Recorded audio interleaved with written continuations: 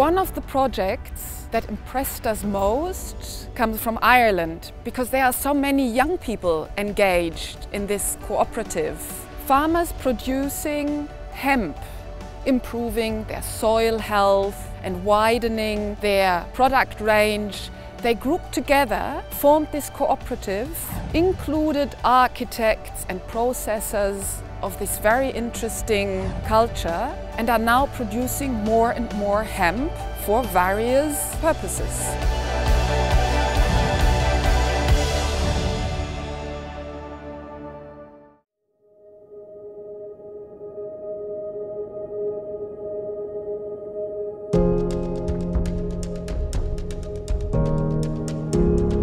I first came across hemp when I was in Finland as part of a European project about traditional food.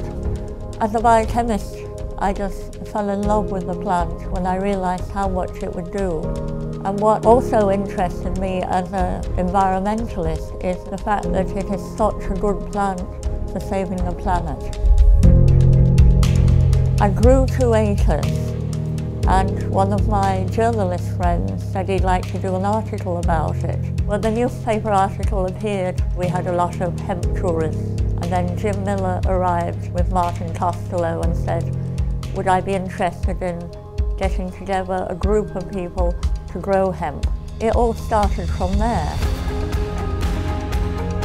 We were amateurs at growing hemp, and we were also amateurs at setting up cooperatives.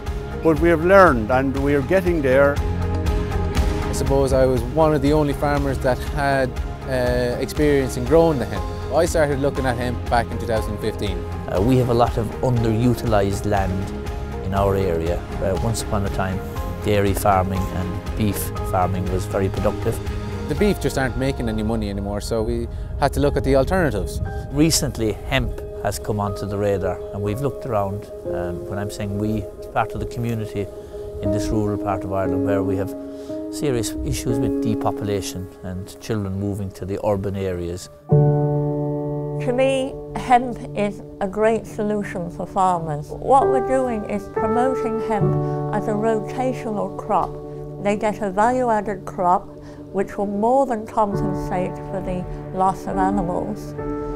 It benefits the environment to such a huge extent, way more than trees. I put hemp into the ground in order to reduce the CO2 impact that I was having. Hemp will take in approximately 10 tonnes to 15 tonnes of CO2 per acre, depending on the variety that you put in. That's a huge reduction in CO2 per acre. So it's going to be a benefit to not only us, but my kids. We live across the water from here in a place called Luped, and very similar conditions to Kate Carmody. She's growing hemp and it's growing really, really well for her. So once we knew it could grow well in the west coast of Ireland, we continued researching it, and it looked like a great crop to grow and lots of uses. You know, here is a plant that can help you live a better quality of life because it can be your medicine. It can feed your animals. It can clothe you, it can house you. What more do you want? I believe the future for hemp in Ireland is enormous. It provides opportunities for farmers, for workers, for processors. Let your imagination run wild, and it's not from smoking it either. Hemp is a solution for all of Europe if we change the legislation in Europe. A lot of countries are very negative about hemp because they associate it with marijuana. So there's a big education project to be done. So when we started researching growing hemp about 2 years ago, we contacted the Hemp Cooperative immediately, and it was a great support because it was an opportunity to teach each other what we were doing and learn from each other. But also, as the group has got larger and larger, it gives us an opportunity to speak to our government and about regulatory requirements, and so it gives us a kind of I suppose, power in numbers. We're all talking, we're all communicating with each other, which means then that we know which method works best, which method didn't work. It's all a collective, that the more people that are in it, the more information we're going to gather. It's not economically viable to do this on your own, so the co-op offers that in licensing and in marketing and in advice on agronomy. We have a good knowledge base, that we have a bit of experience now between the different members, and it's all going to be very beneficial going forward. Knowledge has been the big issue for the moment, and learning. In the next 2 years, funding and the processing is going to become the bigger issue, because we will know better what we want to do in terms of processing, and then obviously the marketing of the product has to be done in tandem with that. In the Hemp Cooperative, 2/3 of the members are farmers, but we have builders, we have chemists, doctors, architects, social activists, people who want solutions to the problems in society. I first got involved with hemp as I'm a carpenter by trade, and a customer asked me to build them a hempcrete extension to their house. So I done some research. I discovered a wonderful building material.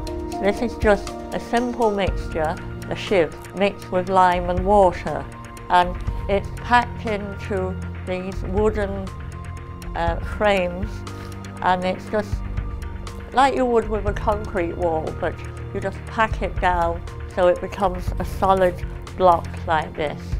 So this material will create a good quality insulation. It's a win-win, you know, for the insulation and for the health of the people living in these buildings, and for the health of the building itself as well. This is a block we showed people how to make. You could imagine an industry here in Ireland producing hempcrete blocks for people. When I discovered hemp, I discovered something to be passionate about. You know, finally I found something that walks the talk. The Hemp Cooperative was actually registered in May 2018, and 7 of us registered it. You know, it all started taking off, so we've gathered a lot of members. Most of our members are young farmers. They want to farm. They don't want to be driven away to the cities. The younger people are looking to do something different, and they see this as a very exciting crop that offers lots of opportunities. Growing hemp, you do it organically, so it's regenerative farming, and young people are interested in farming for nature. I think we need to reinvent the paradigm of rural Ireland and just make it an exciting, vibrant place again. And to me, hemp will do that. Industrial hemp is a significant game changer in terms of not depopulating rural Ireland. I would call it a flagship project for the whole European Union.